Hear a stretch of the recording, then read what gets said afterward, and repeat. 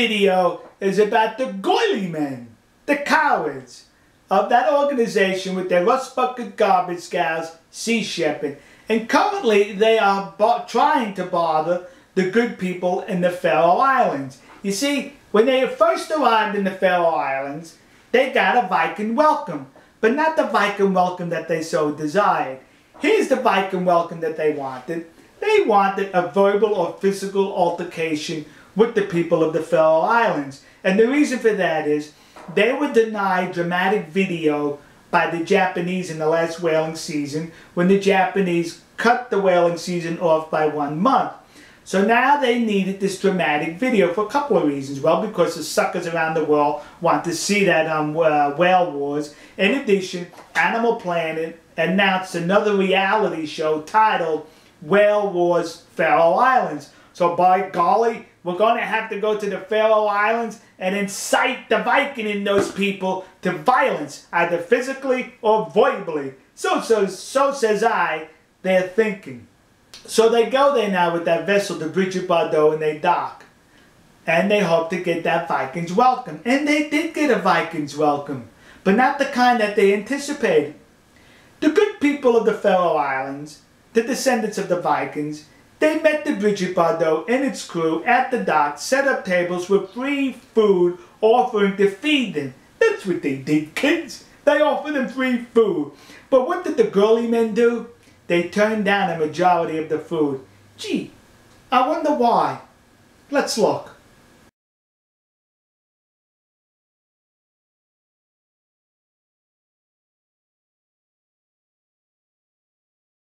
See? Because some of that food was whale meat.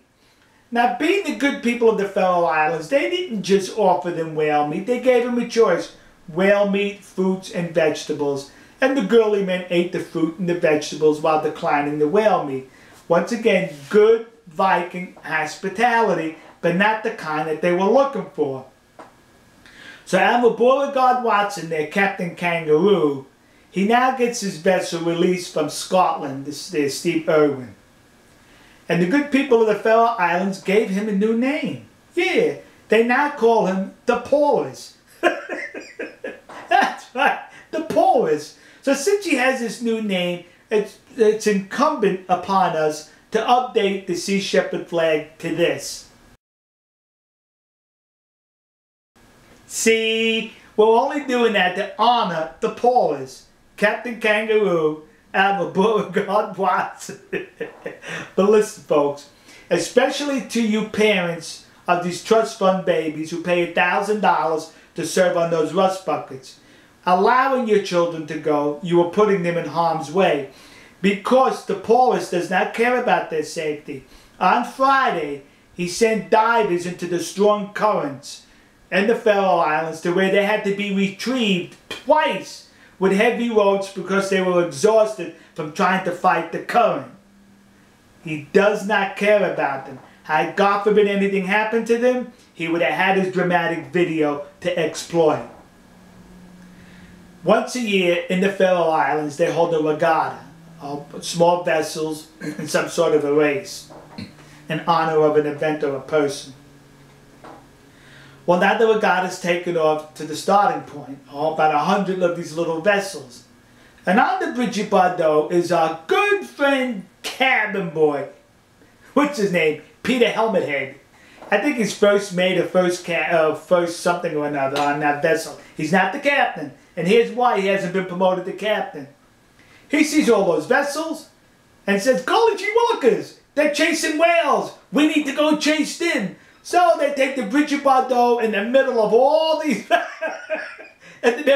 these vessels, thinking they're interrupting a whale hunt. Even the helicopter was above, probably videotaping it. So with this video, probably from the helicopter and the Bridgett Bardot, I wonder if we're going to see that on Whale Wars Faroe Islands, claiming, "See, we're chasing them because they're chasing the whales." When there was no whales in actuality. But the truth has never deterred the girly men before. Why should it now?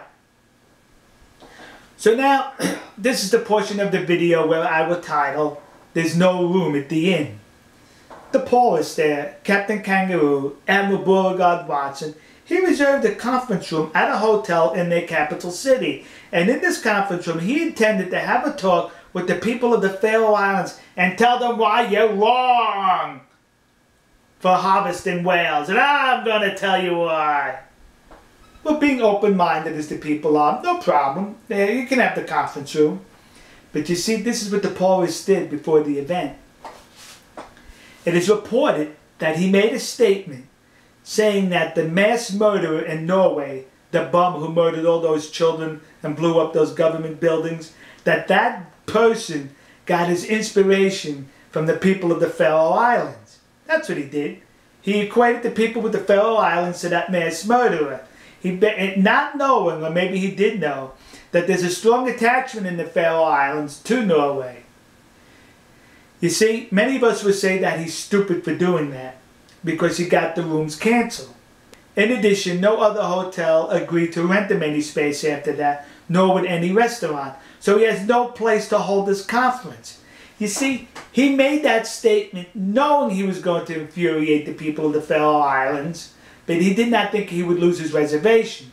He wanted to infuriate them so he could get that dramatic video footage with either a physical or verbal altercation. But the smart people of the Faroe Islands denied him the room, denied him the video. So now, what do? They spend the night in a town in the western part of the Faroe Islands. The next morning they wake up wearing their t-shirts, showing off Sea Shepherd, once again looking for that video. And I wonder if he showed him this t-shirt. I doubt it. But the people of the Faroe Islands did not, once again, they're not given the video they were looking for. Now, you know, Admiral Beauregard Watson, Captain Kangaroo, the Paulrus, goes into the Southern Ocean to interfere with the Japanese whale hunt, saying, "We're enforcing the law. No one else is, so we're enforcing the law because the Japanese are breaking the law." So they were assigning themselves the status of law enforcement. Let's see. Friday night they turned their what's called advanced identification system, what we call a GPS. They turned it off on the Steve Irwin so they could not be tracked. But wait a minute. According to international law, that's illegal for a vessel of that size to turn off the AIS, better known as the GPS. So the good captain can break the law. No problem. But you better not, because he'll be on your tail with those video cameras if you break the law. You hypocrite. It is reported that the two oil companies in the Faroe Islands are refusing to sell the girly-man petroleum unless they use it to head for home. Good. Once again, the people are sticking together in the Faroe Islands by shunning these people. Let me tell you something. In the past couple of days, I think I received a message in one way or the other, either through Facebook, email, or YouTube, from every person in the Faroe Islands, and I want to thank you so much for that. You provided me with volumes of information, links, and photographs. I certainly appreciate that so much. God bless all y'all. Alright, folks. To the people of the Faroe Islands, stand strong. Do not let them entice you further, because they're continuing. As I'm making this video, they're still continuing in those efforts.